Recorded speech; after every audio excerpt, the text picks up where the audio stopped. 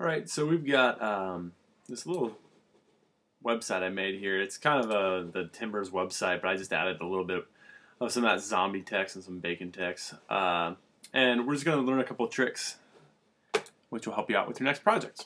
So the first thing we want to do is I'm just going to put in some basic stuff we've done before to kind of make this look nice. I'm going to make my header look like this, which makes that change. I'm going to change that title so it looks like that. I'm just going to goof around with the background, change that color to that, and mess around with my navigation so it looks like this. So now we're rolling. If you could do me a favor, in your HTML, I forgot to get rid of this div thing. If I don't remember to fix that mistake before I give it to you, just let me know. So anyway, it should look like this when you're all said and done. I am going to do some things with the navigation, and these are all standard ones that we do quite a bit. Just going to give it some of that margin and stuff.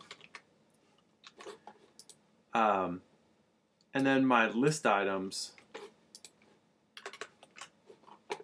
I'm just going to do those. So nothing really new so far here. The last thing is I'm going to change the anchor items inside the navigation. Okay.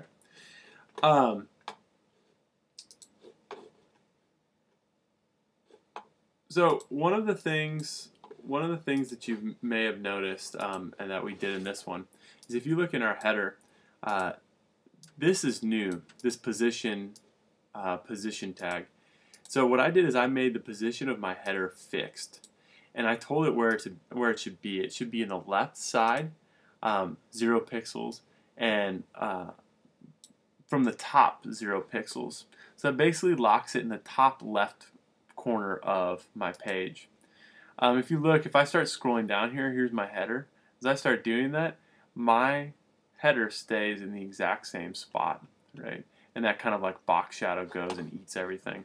Unfortunately, it's eaten about half the pictures, so we're going to have to resolve that in a little bit. So I've got these 3 div tags. So I've got a photo space, a text space for bacon, and a text space for all the zombie stuff. So I'm going to pop in this line of code for my text space. I just gave it a width. I told it to go to the left side. Gave it a little bit of margin. This overflow thing is something new, right? And I gave it a fixed height. So watch how this overflow and this fixed height kind of play off each other. See if we can see it. So if you look at the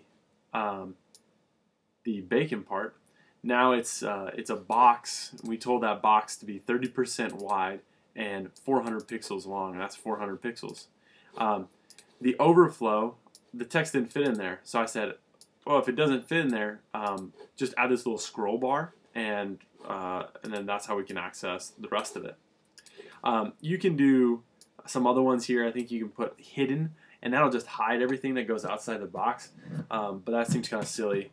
And there was another one that's visible, where it like just bleeds outside the box. Yeah. So I'm going to do that same line of code for my text space number 2 and my photo space, and watch how my page looks. Yeah. So I made it a width of 30%, 30%, 30%, with 1 pixel to the right and 1 pixel to the left. So that means each one of these boxes has 32 is responsible for 32% of the page. So 32, 32, 32, it doesn't quite get all the way across.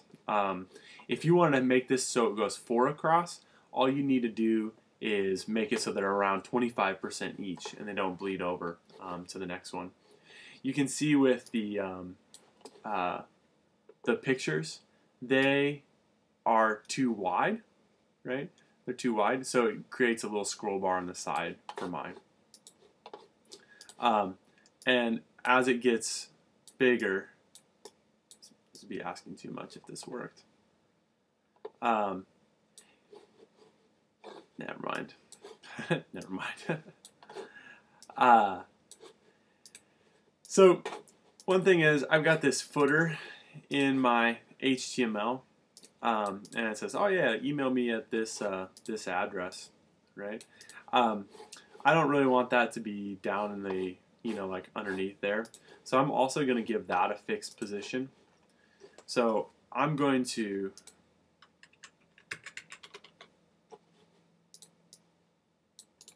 just copy this in here and save it. And so that I told its position to be fixed, but now I'm instead of going from the top and left like I did previously, I'm going to tell it to start counting from the right side and the bottom. So this will be 30 pixels from the right and 5 pixels from the bottom. Did I save? Yeah.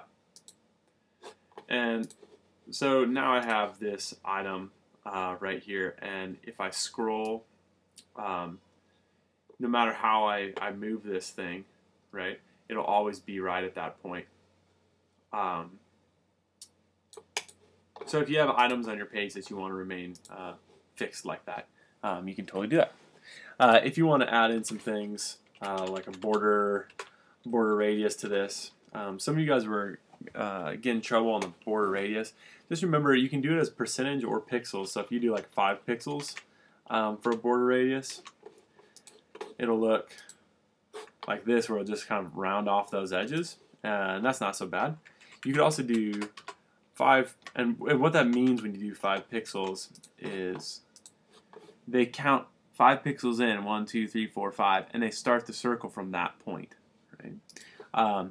Since a radius is half of a circle, all it has to do to become a perfect circle is reach this middle point. So if I can use percentages as well too. So if I put border radius 50%, it's going to go halfway in to do it. And halfway in, well, then on the other side it'll start making that circle too. I don't want that though. Looks a little bit silly. Let's do like, I don't know, 15 pixels for a border radius. And yeah, that would be like our little tag. So you're going to start using more complex design layouts in our next projects, and start using some diversity. So in the assignment page, you'll see exactly how I want you to make your next web page.